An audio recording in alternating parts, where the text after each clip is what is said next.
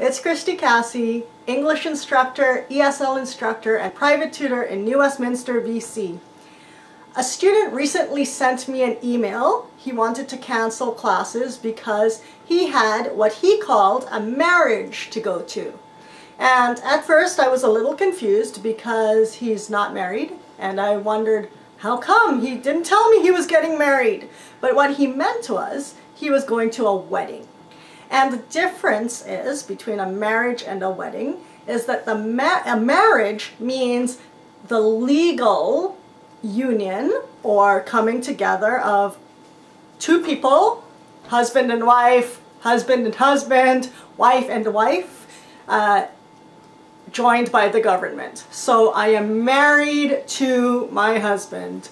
Our marriage is very good.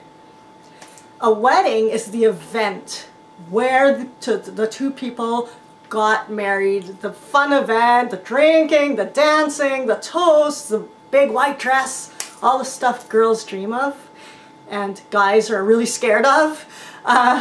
That's the wedding. So in the summertime, there are a lot of weddings in Canada because it's beautiful weather, and it's June and July are very popular months for weddings. So that's the simple explanation, that wedding is the event and marriage is the act of joining two people together legally.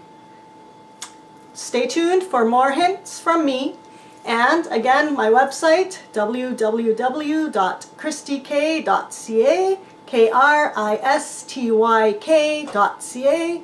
Email me, call me, get me on social media. If I can help you, I do one-on-one tutoring to improve your conversation in New Westminster, and I would love to hear from you. Bye for now.